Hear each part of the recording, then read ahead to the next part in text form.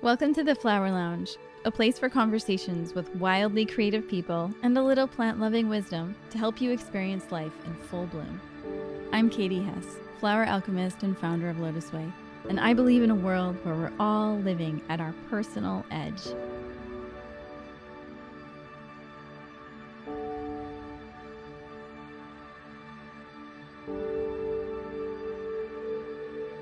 All right, welcome to today. We have an amazing guest on the show, and that is Jini Patel Thompson. I met Jini years ago, and she has been such a source of inspiration to me, both in the wellness aspects of my life and in business, and more recently with her work with the horses that I personally got a chance to experience earlier this summer when we were traveling through Vancouver for the Flowerlounge tour. But I'll let Jini get more into that. And let me just share a little bit about Jini. She's an internationally recognized expert on national healing for digestive diseases, and her books and products are sold in 60 different countries worldwide. Her success in the health arena has led her to develop a program that teaches others how to build a successful internet-based business. And I'll just add here that I have not seen anyone do it in a more amazing and successful way that I've seen Jini and her family do it. And based on their top talent, skill, or field of interest, they help other people do the same. Jini's passion now is her herd of 5 beautiful horses, and she's built a vibrant community of horse listeners who gather together to share knowledge and stories of horses as fully sentient beings. So thanks for being here, Jini. Thanks, Katie. Just love you. I love any amount of time I can spend with you. So I wondered, for the people who don't know you already, if you want to just dial it all the way back to the very beginning, because I think your story is so fascinating. It may seem like a really long time ago to you, but I think the listeners will really get a lot out of how you began this whole journey. Mm-hmm. Well, I was diagnosed with widespread Crohn's disease. So that was in my stomach, my small intestine, my large intestine, back when I was 16 years old. So I'm going to go, when was that, 1984 maybe? Don't quote me, I'm bad with dates, but somewhere around there. And my doctor who diagnosed me headed up a national research team on Crohn's and colitis. So he was very capable. And he said to me, based on his experience, he said, you will never be able to have kids. You will not be able to hold a job. You will be in and out of the hospital for the rest of your life, but at least you'll qualify for disability insurance. So you won't have to worry about surviving financially. And I was actually really grateful that he said that to me, and he wasn't trying to be a jerk. He was actually trying to care for me, to say, what you have is such a serious manifestation of this disease. People don't come back from this. We're going to just try to keep you alive, but this is what your life is going to look like. So then I could prepare, then I could plan. By that time, I had been in the medical treatment for about 3 years. I'd done everything he'd said. I was sicker and sicker with every day. I was on 13 pills a day. It was just, I had zero quality of life. And I just looked at him and I went, no. So I said, this was before the internet.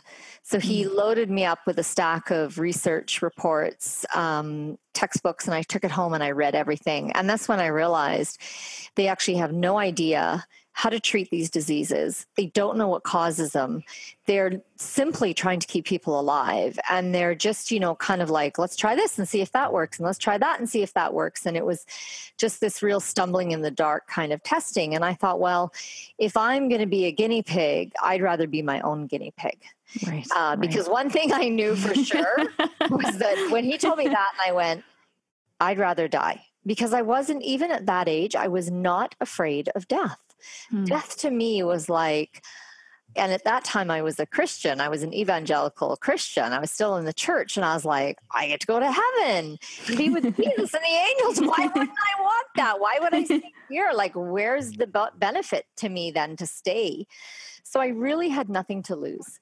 And I said, I am going to heal myself or I'll die trying, but I won't live like this. That's not who I am. So that I left the medical treatment protocols. I weaned off all my drugs. Very important in case anybody's listening. If you're on those strong drugs, do not quit them cold turkey. You could cause yourself a very negative health event. You must wean off. And then I just started experimenting. And, I lived in Asia for the next 2 years and then England for the next 3 years. And so wherever I traveled, I just kind of tried whatever those people did. I had acupuncture at a Zen monastery for 6 months in Tokyo. I did leaves from the Philippines. I did just kind of anything that anyone had said, oh, this helped so-and-so, or because I had no knowledge of herbal medicine. My entire family is doctors and pharmacists. Wow. So yeah, I thought herbal medicine was for third world people who couldn't afford any drugs, right? Like that's how, I was just so in the medical pharmaceutical stream at that time. So having come out of that stream, I just, even though I wasn't a science person, I was more of an arts person because I'd grown up with that. I automatically tested every substance a minimum of 3 times in 3 different sets of circumstances so that I could say, okay, so this substance reliably does this effect, check. Because the other thing with gut diseases, they are so influenced by stress or diet. One bite of a trigger food can cause a flare. So then you don't know, well, what caused that flare? Was it the substance or was it this food? So you have to test things repeatedly, minimum of 3 trials in 3 different circumstances. But what I think is really, really interesting about what you're saying here that I think a lot of people around, well, at least in this culture, haven't tuned into yet, which is really important, is that you're talking about self-testing, right? I mean, you're not talking about reading studies or reading journal articles or pharmaceutical publications. You're talking about testing it on your own body, right? Yes, exactly. And that's very slow, but at the end of the day, and people, because we get a lot of questions about this allergy test or that allergy test. And I said, at the end of the day, there's nothing more reliable than your own body. So why, but for some reason people are scared to do that, or they don't think that it's very reliable. They think that if I go to and I get a blood test or saliva and the doctor interprets it for me, that's really reliable. But no, because your body's in this constant state of flux and change. And as we know from the whole epigenetics field, if you change a core belief at the cellular level, you're going to shift. So when you tested this last week, when you believed that life was a struggle and maybe you'd have some intermittent periods of joy, but then you used a really powerful mind-body therapy, or maybe you were using your flower essences regularly to change your underlying structure. Now you believe, no, life is a series of joys interrupted with some challenges and some hard times that assist me to drill down to uncover more joy. On the surface, those 2 paradigms look the same, but your cellular reality of living from this space or this space is completely different. Right. And the sense of safety that your body, your adrenals, your thyroid gland feel from living in this place or this place are completely different. Yes. So now when you ingest a substance, your body's going to respond in a completely different way. So that's where we go, well, the testing and the blah, blah, blah, yes. Take that information, take it as data. I'm not saying throw out everything scientific or every metric that we have, but I'm saying, and that's why the name of my business and my website is called Listen to Your Gut, because that has to remain the gold standard. That has to remain the pinnacle of pinnacles, that no matter what a doctor says, no matter what a reference or research or clinical trial says, you ask your own gut and you take that as number 1. Above anybody and anything else. Wow. I love that. And what are some of the things over the years that you've tried that have been non-conventional? Well, pretty much everything. Well, and then again, we're talking about change and shift, right? Right. So everything in my healing program 10 or 20 or 30 years ago for sure would have been considered unconventional. Now, like aloe vera, for example. Aloe vera now is, I don't know, I think it's kind of becoming conventional. Would you say? Yeah, and even something, well, maybe just because the circles I'm running in, but bone broth, I think before used to be, no one had ever heard of it. And now it's suddenly becoming more trendy. Yeah. And now people are actually looking at the research on gelatin and how that repairs the gut lining, and how they used it during wartime when there was no food. But all you needed was a little piece of bone, and you just boil that thing in water and you can actually stay alive on it. Like there's all of this research that's come out. So I'd say pretty much everything in my protocols were at one time considered unconventional, but as people are shifting and becoming more aware that, drug therapy does not lead to healing and wholeness. It can be a stopgap measure. Mm-hmm. It can be a feedback loop interrupter, because the body can get in feedback loops, right? Like allergic reaction is a classic. Mm-hmm. And then it just kind of goes worse and worse, and your allergies get bigger and bigger, and you throw a drug in there and it goes stop, and your body goes, what? Oh, okay, right. I don't need to be scared of that. I don't. And then you follow in with the natural substances to bring about the true healing and balancing in your body. You go into the mind-body connection to say, why do I not feel safe? Why is my body not feeling that my world is a safe place? And then you address the healing at those levels where you're no longer going to need the drug, for one thing. Right. But the drug may have been really useful to just kind of put a stop in there and get you out of that feedback loop so you can then pursue true healing. And that's where I see drugs as, where they can be useful. But the collateral damage caused by any drug on the market, from aspirin to antihistamines to Remicade to prednisone, the collateral damage is huge and often worse than the original symptom you were using to address it. So I'm totally against long-term drug use, because I don't see that it does any good, and it does a lot of downstream damage that you then need to heal in addition to your original issue. Right. Yeah. So there's, things like that, like aloe vera, cod liver oil, the bone broth, slippery elm, marshmallow root. We use deglycerinated licorice so it doesn't increase the blood pressure. Comfrey. That's a controversial herb. Right. A lot of people are afraid of comfrey. I think the FDA kind of went after it and made it scary for people, which is like crap. But we use comfrey. We use comfrey topically, rectally, and orally. And it's an amazing substance for wound healing. So there's some of those that I guess would still be considered unconventional. And then all of the, your immune system, your boosting herbs like your ashwagandha and astragalus and all of the mushrooms, the maitake, shiitake, reishi. Although Reiki's really good too. I love Reiki as well. Yeah. And what types of people have you seen come through you're juggling at least 3 different businesses, but in your original initial business, Listen to Your Gut, what types of people have you seen come through?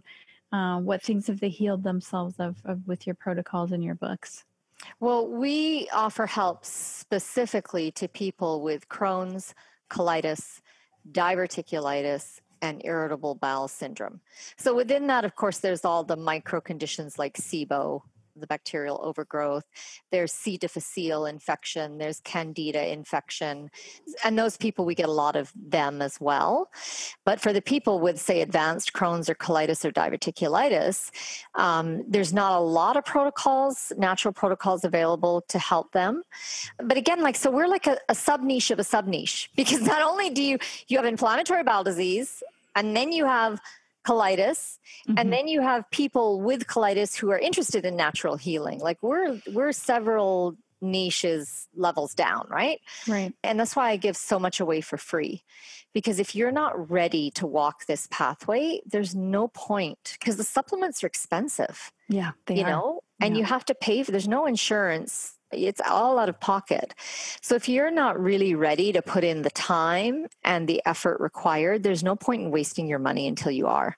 So I make that really clear on my websites, and I give a ton of stuff for free so people can self-select themselves. And I'm totally upfront about that. I'm like, this is your journey. It's whatever your gut is telling you, whatever you're ready for. So I'll get emails from people and they'll be like, okay, I've been following you for 2 years. I'm finally ready. Wow. that's awesome. Because if you tried to come and do this earlier, maybe you wouldn't have succeeded. Right. Or we get the flip side. We get people who they really want to do all the physical natural protocols. So they want to take all the supplements and do the retention enemas and do the craniosacral and the body work, but they won't go into their mind-body spiritual interface, and they stop there. Because maybe they're living in a relationship that erodes their health on a daily basis, and they're not willing to look at that. Right. Maybe their family of origin, is ill, right? Then they spend time with those people and their energy oppresses them. But they've been in that family matrix, whether it's by birth or a chosen family, for so long that they don't see how they could possibly shift that. And to shift it would require too much change, too much new things. And they're not willing. And so they stop there so they can get off all their drugs and they can manage the cycle of their disease using natural methods. But true healing, where you are vibrant and energized and full of vitality, you have to go all the way into the jungle. You have to face all the darkness, and you have to, step by step. You don't have to do it all at once, but you kind of have to go there and do whatever you can to unravel those pieces. Just as a side note, let's talk about the jungle. Tell me about the jungle, like in your experience, whether it's in your life or what you've seen other people, like how to encourage people to go into the jungle, because it can be kind of scary. It is. And I think, it's sad to say, but for most people to go in there, they have to be forced. So really, I wouldn't have. Some of the things that I've had to go through and face, I would not have gone there if my body had not forced me. So I had a really difficult relationship with my father, a very karmic relationship. And I had been completely symptom-free and doing awesome for like 2 years. And then we drove up to meet him for lunch. And I walked into the restaurant and I looked in his eyes and I went, and I had to excuse myself and go to the toilet, and blood poured from my rectum. Yeah. So I went from being completely healthy with no symptoms for 2 full years to basically a hemorrhage in the space of 5 minutes. Wow. That's how our mind body links. So my mom at the time, my mom is still a Christian. After the lunch, because she's a very spiritually gifted person, regardless of which box she's in. She could feel what was happening. Like there was so much happening energetically, spiritually during that lunch. And at the end of the lunch, she just turned to me and she said, "You have to go find him." She meant in a past life. And I'm like, "You're a Christian. You don't even believe in past lives." And she's like, "I know, but you must go." She's British. "You must find him. You must go there." And I was like, yeah, I know. I kind of got that message when the blood poured out of me, like I turned on a faucet. So, the body, and this is an Aboriginal belief from Australia, that the Aboriginals say the higher self tries to get us messages as to what we need to do and how we need to grow and develop. And I think the point of all this growth and development is to be able to live more fully in joy and freedom.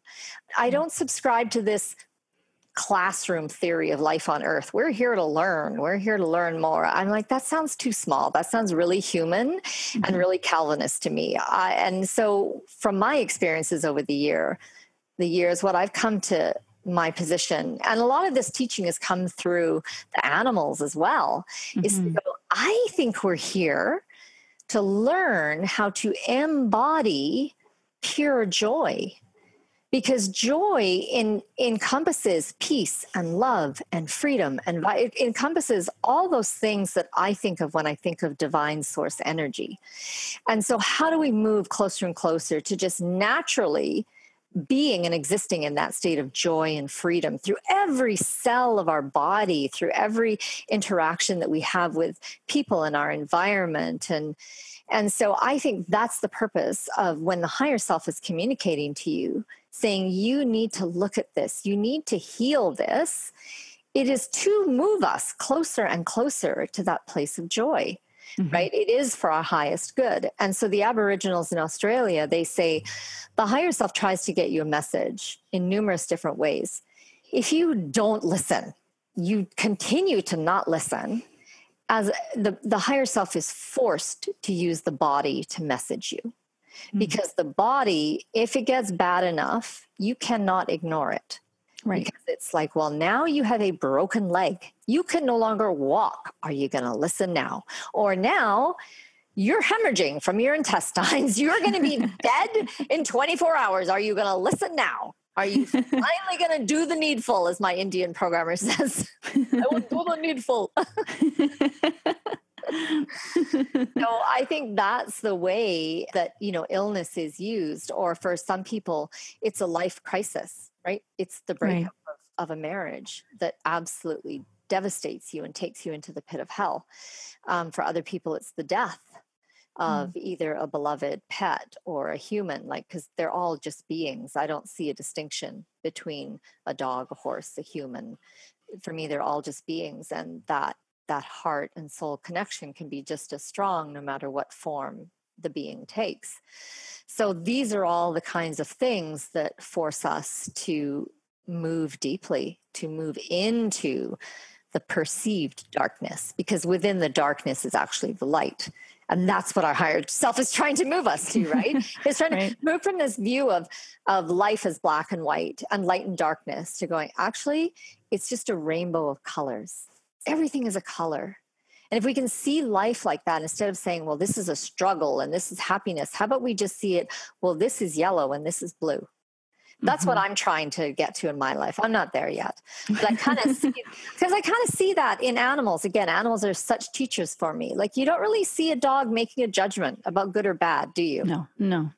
Right? They just have a greater wisdom than us. They just be. They are just in mindful beingness, no matter what's happening. They're not putting a judgment of good or bad. They're just existing. They're just being, and they're staying open in that moment. And so that's what I'm gradually learning to do, and moving closer and closer to that rainbow paradigm of life. And is there any way that you could say that running or having your own business has either showed you more colors of the rainbow, or taken you into some sort of jungle, or given you a sense of freedom that you never thought possible?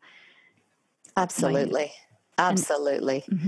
For me, I don't think I could, I started my first business when I was 9 years old. We ran a candy store. We looked around and we were like, we live out in the country. It's half an hour car drive to any candy store.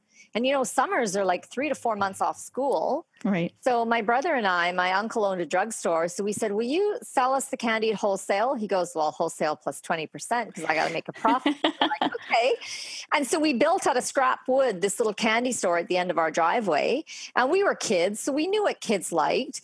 And we sold out. We had to hire the next door neighbor. We had kids would ride their bikes for miles around because they could actually get to this candy store without their parents driving them. So that's kind of my Indian family, the Patels, Patels own their own business. That's how they roll. My dad's motto was, why the hell would you work your ass off to put money in someone else's pocket when you can put it in your own? So that's kind of what I grew up with, this orientation of, why would I want to give all my time and energy and talent, my life force energy, away to someone else when I could put it into my thing? So that's kind of where I've automatically been oriented. And then the other thing that I don't think I could live without if I had a job, or I would have to work for someone like me, because, my team, and here's how we do things differently. So my team, we don't have any employees. Every single person, but we're a team. Right. But we say to every single person, you own your own business. We will contract you. So now that takes that person out of mommy-child, daddy-child relationship and puts us here. You own your business. I own my business. We're going to work together. Right. And we're going to be part of this bigger whole because we have a common goal. Right. Our common goal is to bring healing and hope to all these hundreds and thousands of people who are undergoing unimaginable suffering. And so that's what unites us. And so then it's interesting. And I kind of want to film this at some point. I want to send my camera guy around to our team who's, in the States, the Philippines, Europe, India, like we have people everywhere, right? As I'm sure you do, and film them and go, how do you feel about this? Because what I think they feel, they're not employees, but they're also not like, I'm totally independent, I don't need, like, we're really connected. There's a real team there. So a lot of our people have been with us for 10 years, right? There's no staff turnover because there's no staff. It's like you're here because you want to be here, because you're all in, because you don't get this kind of job satisfaction, business satisfaction anywhere else. Right. And then for us, because we're like on the hub sitting over here, if we have a really good year, we just shoot them bonus money. We don't tell them. We just say, you have shares, so you're justified to get this amount. We just frickin' drop money on them, because why wouldn't we, right? Like, this is what abundance is about. Right. If you're in a team and these people are having abundance, but these people aren't, well, you're not a team, are you? Right. So that's part of keeping this. So this whole concept or way of being in your life, I think, again, is part of that move to that embodiment of joy and freedom through all the levels. You don't go, well, I have joy and freedom when I'm at home or after work. Like, what is that? That's trying to that's like segmenting your mind from your body. That actually doesn't work. We are here for the wholeness, for the integration, right? So if you have a huge chunk of your life where you don't have joy and freedom, that is going to bleed. And this is what we'll often see people come in with. They're in a job that is making them sick. Like you can never fully heal until you heal this piece. And why do you have a belief that money has to flow from hard goddamn work? Why do you have a belief that you must suffer to make money, right? So then we're back into that mind-body interface. Right. So for me personally, what I need to be a thriving, vital human being is I need to not have a schedule. I need to work when I want to work, and I need to play when I want to play. And for me, those terms have disappeared. There is no work and play for me. Right. I have 3 businesses, 3 kids, 15 animals. my life has been, and it all flows. And then a really interesting thing happens, because the horses, I thought, okay, I'm just going to have my horse stuff and I'm never going to monetize that, because that's my freedom. That's my gifting to myself and blah, blah, blah. Well, guess what's happened? Like now the horse business is like and so I'm like, I have to make this a business now. I have to, because people are demanding it. People are asking to buy things. People are, because when money is just an energy, right? It's like, I want some of what you have, so I'm going to give you some of what I have.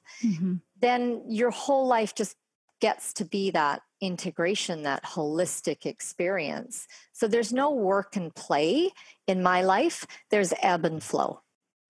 So like this morning, I was like, I really don't want to get out of bed. And I didn't have anything scheduled that I had to, except for this call, which is late in the day. So I was like, perfect. I'm not getting out of bed. I don't go, I got to get up because, there's emails waiting for me and there's probably some people who need, screw that. I'm staying in bed because I can, because my life works on ebb and flow. And right now I need to ebb. I need to just drift in and out of the dream time and, snuggle and enjoy my linen duvet cover because I had enough money to buy that and I'm going to really enjoy it now. And, stuff like that. So that's kind of the way that I view things. And so the people who come into my world and that I exchange money with, I've kind of set it up so they get to work and live that way too. So we get pictures from, there's 2 of our team that are in the Philippines, and they're on their laptops at this beautiful glass top table overlooking a swimming pool with palm trees, and they're like, just another day at the office. I'm like, I hate you. Why are you in palm trees and swimming pool? And I'm in like Vancouver, BC with rain outside my window. But, and people go, oh, third world workers. No, we pay them a fraction of what we'd pay someone here, but we're paying them an upper middle class wage. So they are able to bring their entire family out of poverty, send their siblings to school, and then we just drop bonus checks on them from time to time. They're like, we've won the lottery. But for us as a business, and so again, we're back to this holistic concept, right? Of, well, we don't have to, we can have this amazingly vibrant, alive, helpful, enthusiastic team. And we don't have to hamper the growth of our gift because we can't afford to hire locally. We hire where the people are who can do what is needed to be done, because we wouldn't sacrifice quality at the same time, right? So again, it's just this whole new positioning on things. And then, of course, there's other roles in our business where we're like, I really need a native English speaker, or I need someone who's in the same time zone as me because I need to Skype. It's a little more complex. Right. But guess what? The business can afford to pay those people too, because we haven't, do you know what I'm saying? So it's all more this, like, there's just a lot more fluidity, a lot more flow, a lot more giving yourself permission to just kind of show up with all your magnificence of all, like a horse, right? You've seen my horses. Are they not magnificent? They're magnificent. And they don't apologize for that. They don't try to, well, Jeannie's here and she's really slow and tiny, so I better make myself a little slower and smaller. Doesn't feel bad. Like, they're like, yo, look at me. I'm the bomb. And and then that feeds into us. And we go, oh, this lifts me up. This makes me feel amazing because you're standing in the power of your brilliance and magnificence. And and I get to be a part of that. Right. Even though I can never do what you can do, it doesn't matter because I'm owning my unique person and what I can do. Right. So what's the most freedom and joy I can manifest in my life, in my being, in my body, with my current energy levels? And I'm going to open to that and just be open. What's the most freedom and joy I can manifest in my body with my current energy levels? I love that. And I noticed that was looking on your website today and I saw a quote. It's an Albert Einstein quote that says, "The intuitive mind is a sacred gift and the rational mind is a faithful servant. We have created a society that follows the servant and has forgotten the gift." And I know in my life and in my business, it's been a huge evolution of really learning to trust those golden threads and trust those little ideas and inner voicings that I hear. And I wondered if you could talk about that, because I think I see that as a huge theme running in all three of your businesses, that you really follow what you're interested in or what you hear someone asking about, and then that takes you down the next step. And just if you could talk a little bit about how you've paved this really unique lifestyle for yourself. Well, I think the main thing that feeds into that is I pretty much never have a business plan. I've never, in any of the businesses I've started or run, done a cash flow plan or analysis, because I'll be like, if I actually put this down in black and white, I'm not doing nothing. I'm going to go back to my job or crawl under my covers and not come out. Because every business I've started has been financially unviable if I were to map it out. Wow. So it's that thing of, but again, that has to match your personality. That's my personality. That's how I roll. I'm a jump off the cliff kind of person. I'm a go hard or go home. And that's not fake for me. That's my natural state of being. Right. So if you take someone else who has to be more planned and is by nature more conservative, and they try to do that, they probably will fail because they're not being true to themselves. So for that person, they may go, okay, what I need to do to be congruent with who I am is I need to start my business on the side and I need to keep my job, but I'm going to change the way I look at my job. I'm going to look at my job and go, you are the investor in my business. And that perspective shift changes everything. So instead of this being this thing you have to go to, so until you can earn enough money to be over here, you're like, no, you're my investor.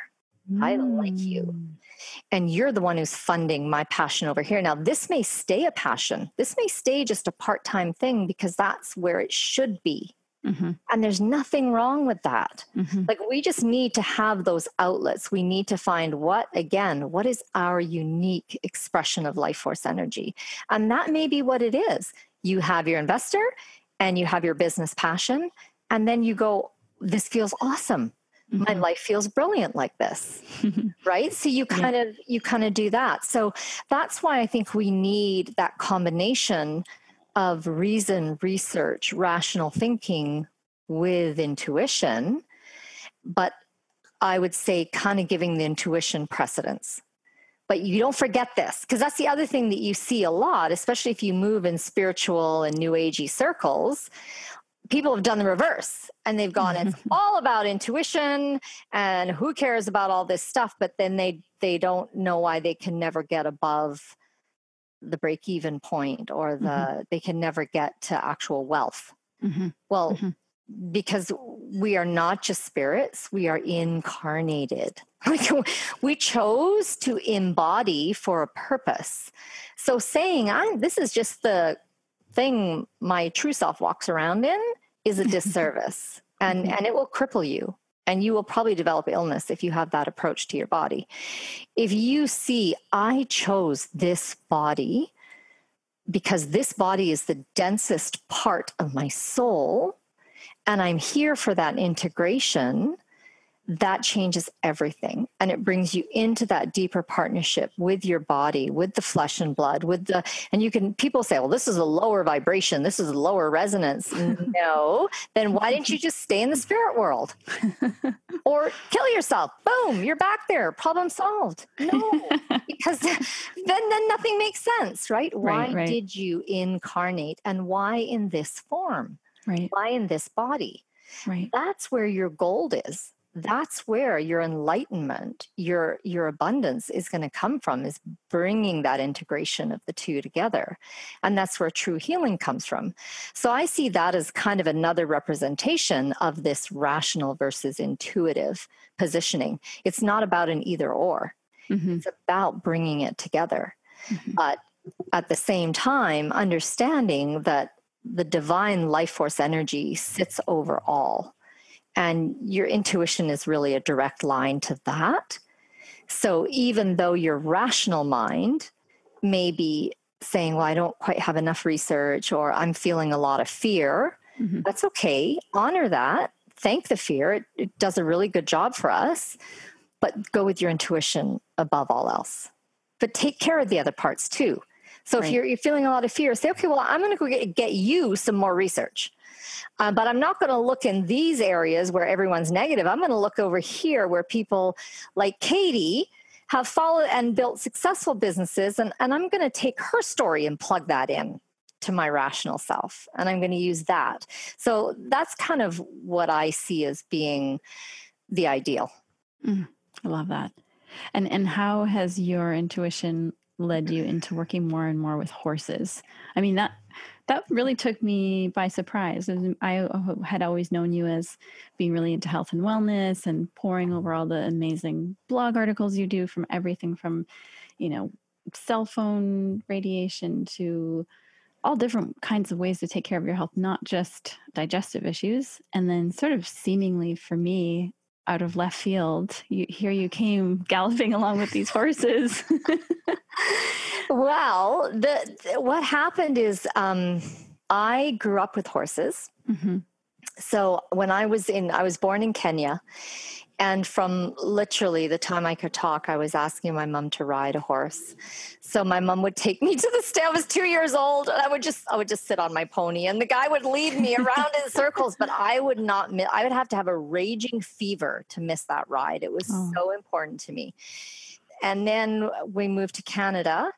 And so from the age of 7, I started asking my dad. I'd ask him every day when he was in the shower, so he couldn't get mad at me. I'd open the shower door, I go, Dad, can I have a horse? No. Like, next one, Dad, can I have a horse? No. And I was like, I'm not giving up. So after a full year of this, he sets me a trial. For some reason, he chose a bunny. He's like, well, you show you can take care of a bunny. I'm like, what's a bunny with a horse? But that's what he picked. My dad. I took care of this darn bunny for like almost a year. And then he finally got me my horse when I was 8. And I chose my first horse, and I chose based on looks, and that was a disaster. So we just didn't rehome that horse. And my parents knew nothing about horses. Like nobody knew anything about horses. Really? No, yeah, and weren't interested. Like my dad was away at work all the time, and my mom was just barely able to cope with her life and 3 kids as it was. And so then when we got rid of that horse, because he was just like, he's actually dangerous. We went looking for another one, and I was like, and so we went to this farm, and there was this beautiful Palomino with golden coat and flaxen mane, and I was like, oh, a Palomino. But then there was this like boring old gray white horse, and she was pregnant, and my mom was like, that's the one. Because my mom was like, I can tell if the horse is going to throw me, and this horse would never throw me. So this, and I thought, you know what? I picked the last time again. I picked from my mind. I didn't pick from my spirit. But my mom was like, I don't care what the horse looks like. I care what the horse feels like.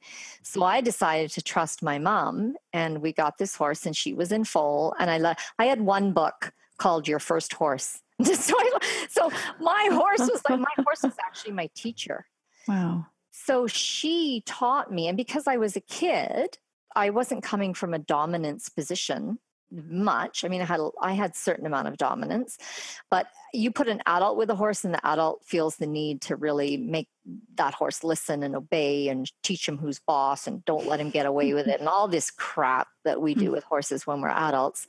But because I was a child, this horse was my teacher, and she was actually like a spiritual guide who incarnated in horse form to get me through my childhood, which was a very difficult struggle because of that karmic relationship with my dad.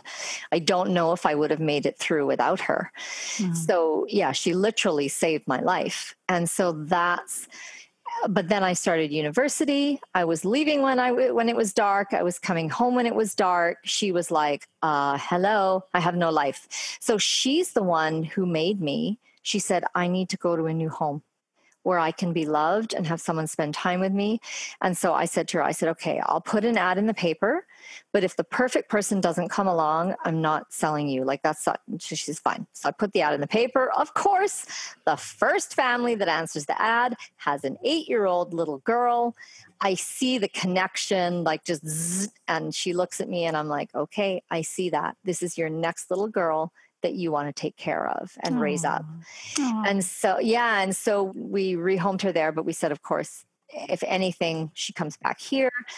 I then couldn't emotionally at that age cope with that. So I just kind of shut off, but my mom stayed in touch with the family. So my horse Dobbin, she raised that little girl up to university.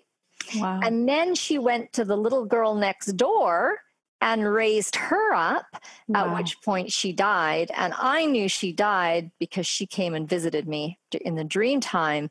She took me on this ride that was just unbelievable and so crazy. And I knew this, I woke up and I said, she's died, because she just said goodbye.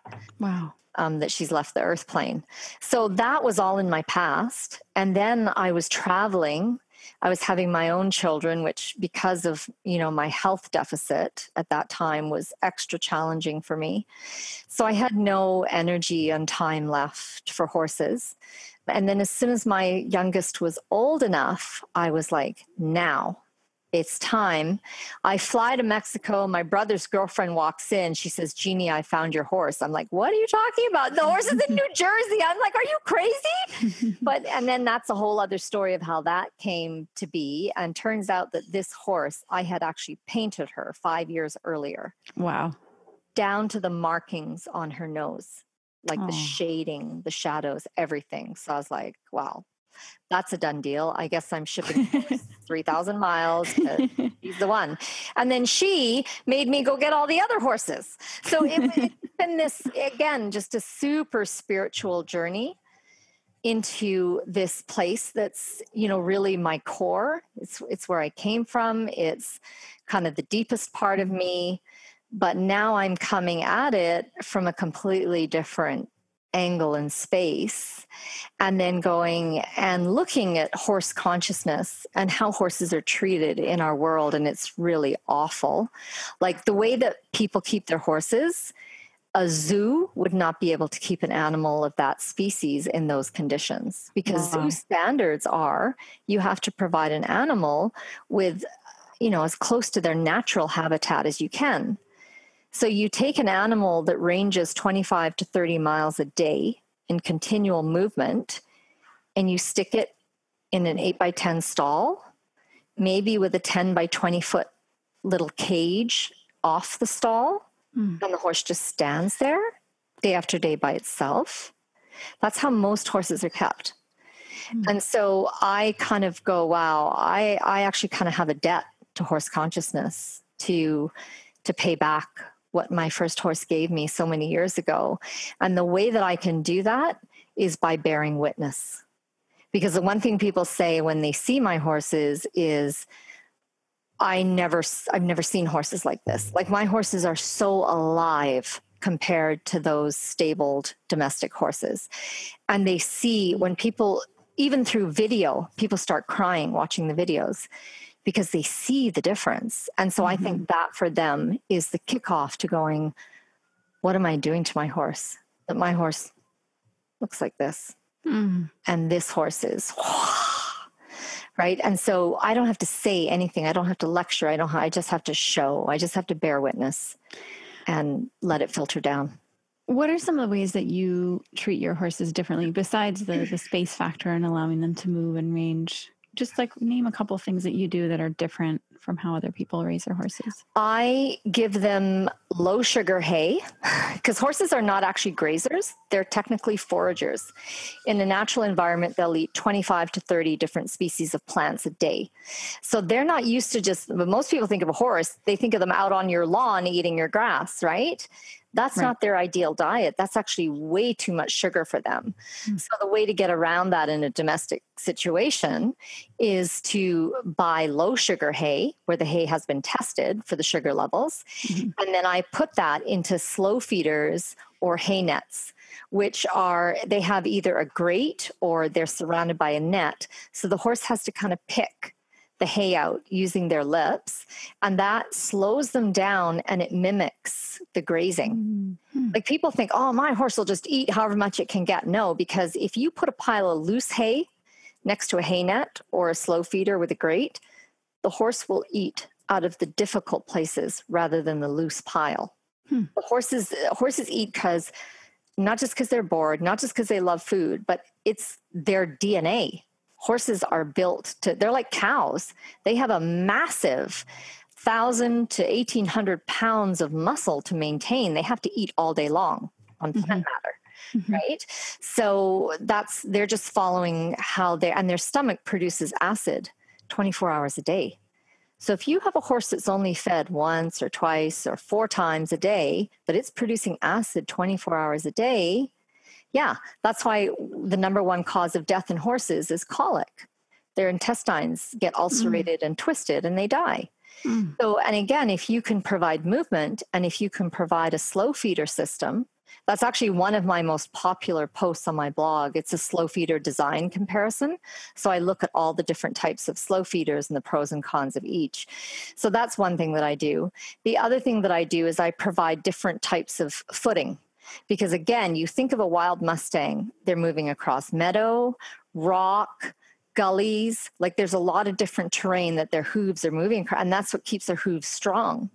So another main cause of illness in horses in domestic environments is they get lame because they're just standing on these soft, grassy surfaces. Kind of like all of us at the computer. Exactly. Very similar comparison. So I have different types of gravel surfaces and rocks and stuff. And we've watched the horses. We're actually filming a DVD series on natural hoof trimming. And the horses will use those surfaces to wear down their own hooves. So then there's less hoof care maintenance, but the hooves are really strong. And of course, they have the room to run. They can actually run flat out. And then we have a huge forest area with trails, and the horses clean up the forest. That's something that I had no concept of. They will take a forest that is just covered with underbrush, and I'd love to put like security cameras in there to see how they do it. Like, is it simply from them going back and forth? Or are they actually using their hooves and their teeth to lift branches out of the way? Because honest to God, it's like a park ranger team has been in there and cleared these pristine trails through the forest. Wow. Yeah. And then sometimes they'll be bolting through the forest, and I'll watch them take like a triple jump over just whatever fallen trees and logs. Like, our whole concept of, oh, be careful, the horse might break their leg. Like, when you let a horse move naturally, they can literally jump over something and come down on an unstable footing of logs and trees and rock and a hole, and they're fine.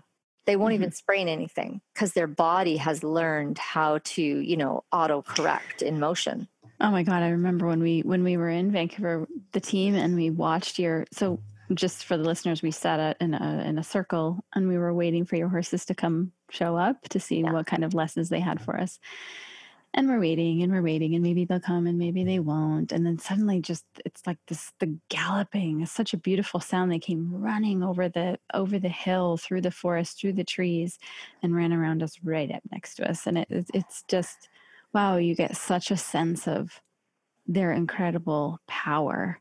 Yeah. And then spending time with them and having them, nudge us and nuzzle us and nip some of us and teach us how to maintain our energy and our boundaries.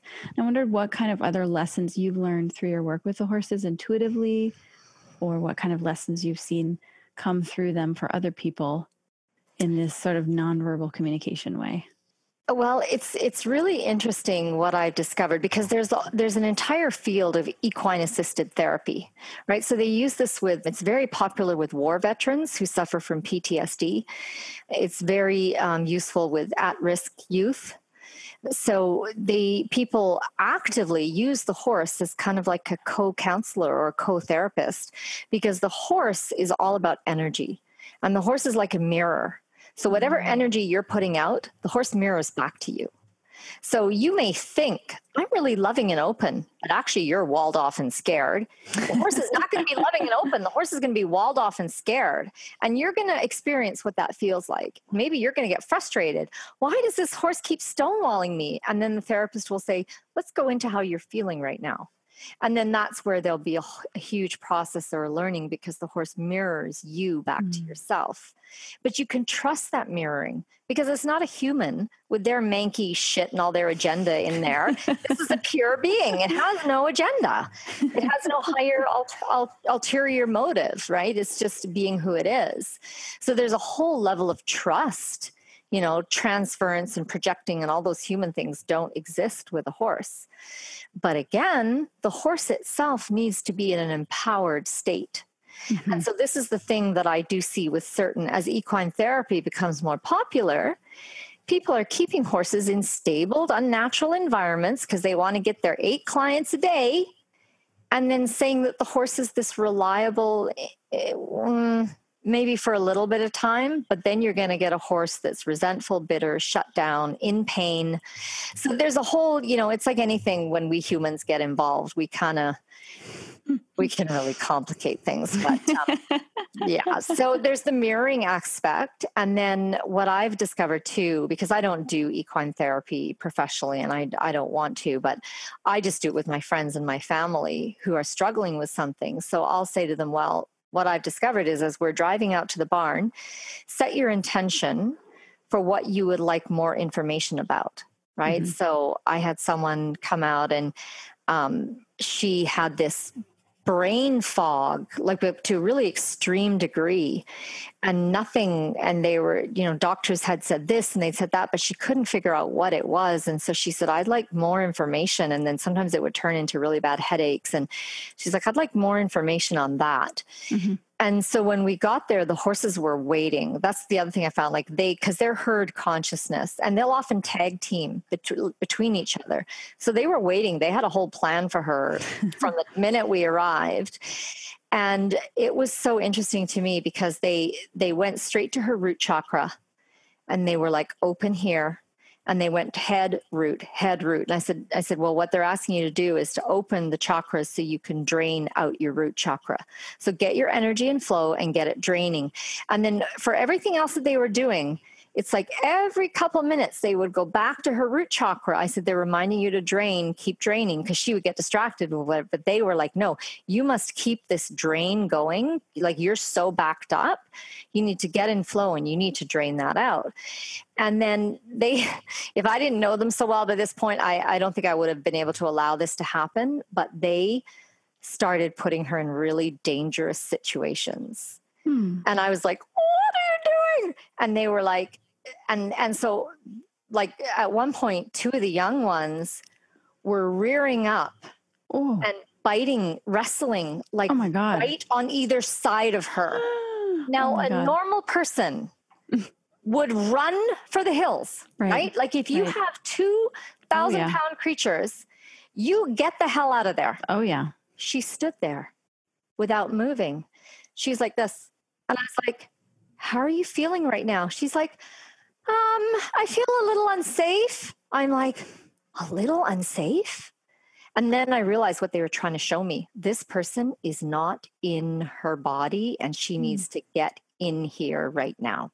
Because where she is an extremely dangerous place to exist. And so they hammered her for an hour. And I was like, guys, this is too much. And they were like, no, she must come fully into her body. She cannot remain in this state any longer. And then afterwards, because in the minute you're kind of processing. And then they would tell me things. They would say, tell her this or go get this. And so I kind of, like you said, I do that little translator role as they direct me to. And it wasn't until the end and things had calmed down, I realized, oh, this makes total sense, because this person had been basically, she'd gone out with and conceived a child with a man who was later convicted for running a pedophilia thing on Facebook, like a total dangerous predator. And she had no idea. Why? Because she's not home. She's not in there. And that's what the horses were communicating. She must not walk away from here without getting into her body, because it is so unsafe. Wow. So they didn't know that story. They didn't know anything. And I was like, that answers the question of how someone can be so taken in by such a dangerous person, carrying such dangerous energies, and have no idea. Because look at her. Look what she's doing now. She's like, and I don't really feel safe, feel a bit nervous. Really? You should be either fainted unconscious by now, or you should be like 10 miles away because you're running so hard, you're just not even looking behind you. That's what a normal person. And so it's just fascinating to me, the level at which they know, and they kind of know what's most important for that person. They're like, well, your head is one thing, but the real problem here is that you're not home. There's nobody in here, and you need to get in here right now. And we're going to make sure you get in there by making you so viscerally afraid you actually inhabit your body so you can move, right? Because she just stand there frozen. So how do you take someone like that and get them to live and then move so that their response to danger is move, not freeze and become a victim? Right. Yeah. So things like that. Yeah. Just fascinating. And where do you think do you have any inkling of where this is going next, or you just take it day by day at a time in terms of where your trajectory is going? Yeah, it's total. And, I can't even project because I'll probably screw it up. I'll probably get in their way. And, along with what they're teaching everyone else, they're teaching me at least that much for myself, right? And my own family. Like, they have given me, and all of those lessons are on my blog. They're on listentoyourhorse.com. So, because I tell them, I'm like, people are going to think I'm absolutely crazy. And I don't care. Because you know what? This is what happened. I'm going to tell the story. So, my latest is a 2-part thing. It's called In the Jaws of a Horse. Because my one horse did something so off the charts insane to me. And there was this other person, he was like, oh yeah, I do black magic ceremonies. I'm like, what? Like the horse is new. And they were like, he has to get out of here. He has to leave right now. And so so the whole thing is just kind of, turns into this crazy ass story. Like, nobody can even believe this. And I'm like, and who cares? I'm telling the story. I don't care. I'm throwing it out there. I love it. And then, of course, funnily enough, people are, they're blown away, but they're also like, this is opening me. This is expanding me. This is resonating with me. And so, that whole thing of you just put your truest self out there in the world and your tribe will find you. Right. And they have, like I have, 1,400 subscribers to the blog now. The YouTube channel has, I think I'm coming up on 600 or 700 subscribers there for like this totally fringe, as one person called me, whack job way out there. And the people who are responding are from all over the world going, oh my God, I thought I was the only one who felt this way about horses or who had this relationship with my horses. I can't believe I found you. I can't believe there are others. And so that's kind of the community that the horses are creating around this. It's very magical. Wow. It's such an inspiration to know, even, for anyone listening out there, for whatever you're into. Yes. That, for what you're into, Jini, someone could consider you a whack job for having all of these stories, but you have such a huge following already in doing this such a short period of time. And I think it's because I'm not interested in convincing anyone. Right. Like, I am totally happy for you to read my blog and go, she tells the best stories, and have them just be stories. I really have no attachment to what meaning people assign to that. I know the meaning that I assign to it. I know what it means to me and how it moves me forward in my life, and the rest, I don't care. Check it out or go, this person is like seriously mental. They should be in an institution. I don't care. You're entitled to your opinion. No problem there. And on the note of the stories, if you want to read more about Jini's horse stories, her website is listentoyourhorse.com. If you want to know about her fabulous business program, I've seen the workbooks of it, and it's absolutely incredible. It's called listentoyourfreedom.com. And the website for the health and wellness and healing digestive issues is listentoyourgut.com. So I just want to thank you so much for spending all this time with us, Jini. Oh, thanks, Katie. Appreciate your wisdom. You ask awesome questions, so it's easy to have a great conversation. All right. Thank you. Thank you, Katie. And thanks for all the work that you've done. And my horses love your flower essences too. Aww. I put the infinite love one before I go to the barn. Mm-hmm. And Odie comes over and puts her muzzle right here and just stands there and breathes for a few moments every time. So I just got to get my fix. The infinite. I love her. She's such a great horse. Yeah. Thank you so much for listening to The Flower Lounge. I'm Katie Hess, and we'll be releasing a new podcast every Wednesday. If you like what you heard, or you know someone who might be touched by our conversation, share it with them. And don't forget to subscribe.